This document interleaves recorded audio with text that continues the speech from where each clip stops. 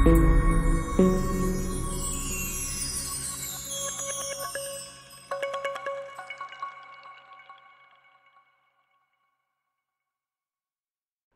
আলাইকুম ওয়া রাহমাতুল্লাহি ওয়া বারাকাতুহু। সিক্রেট এক্সপোজডে আপনাদের সবাইকে আবারও স্বাগতম। আমি আছি আপনাদের সাথে মোহাম্মদ সাজিদ হোসেন শোভন।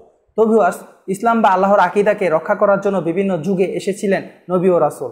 ঠিক তেমনি ইসলাম বা আল্লাহর আকীদাকে ধ্বংস করার জন্য ছিল বিভিন্ন গ্রুপ বা সভ্যতা, যেমন নমরুদ, ফেরাউন।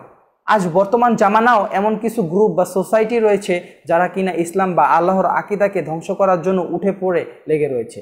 আর তারা হলো ইলুমিনাতি, ফ্রিমেসন, স্কেল অ্যান্ড বোন আরও অনেকেই। তো ভিউয়ার্স, আজকে আমি আপনাদের সাথে আলোচনা করব ফ্রিমেসন সম্পর্কে। তো আলোচনা করার শুরুতে আপনাদেরকে জানিয়ে নেই যে এই ইলুমিনাতি বা ফ্রিমেসন সম্পর্কে 99% মুসলমানদের কোনো ধারণাও নেই। অথচ এই মুসলমানরাই তাদের বিভিন্ন ট্র্যাপ বা ফাঁদে পা দিচ্ছে, যেমন গান বাজনার মাধ্যমে, ভিডিও গেমসের মাধ্যমে, টেকনোলজির মাধ্যমে, আরও অনেকভাবে। তো ভিউয়ার্স, অনুরোধ রইল সম্পূর্ণ ভিডিওটি দেখার জন্য। আসুন জেনে নেওয়া যাক। ফ্রিমেসন হলো কাবাল্লাহ জাদু চর্চাকারী সবথেকে প্রাচীন গুপ্ত সংস্থা, যাদের বিরুদ্ধে আমাদের নবী রাসূলগণেরাও যুদ্ধ করেছিলেন।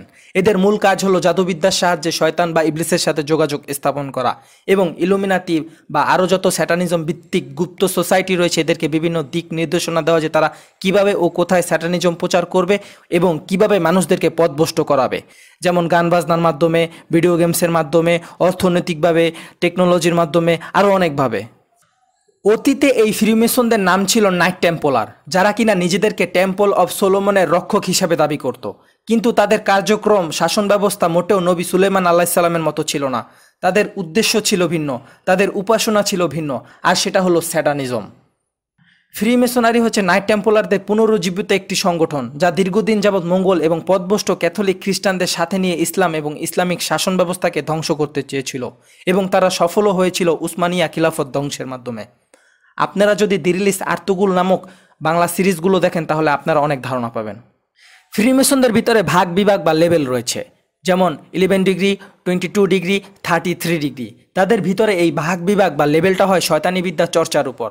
যে যত বেশি শয়তানি বিদ্যা হাসিল করতে পারবে সে তত উপরে উঠবে। 33 ডিগ্রি হলো সর্বোচ্চ লেভেল, এদেরকে গ্র্যান্ড মাস্টার বলা হয়।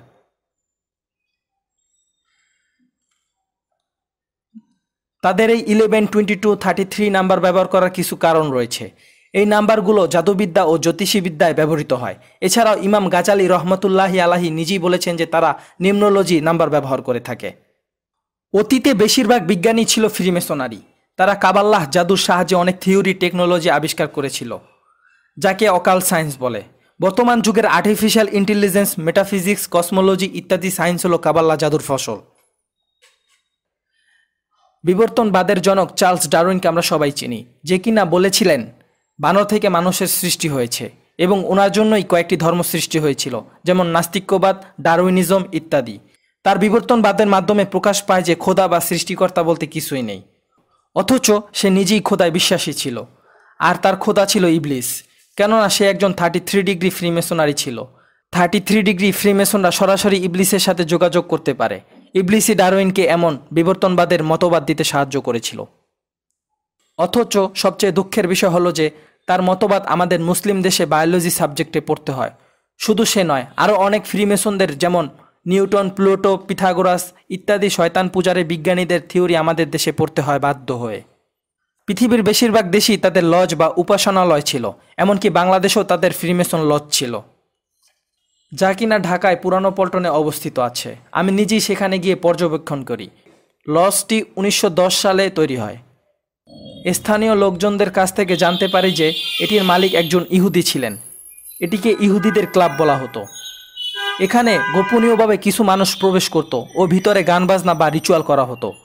1971 সালের পর এই লজটির মালিক ইসরায়েলে চলে গেলে এই লজটি সরকারের আওতাধীন হয়ে যায়।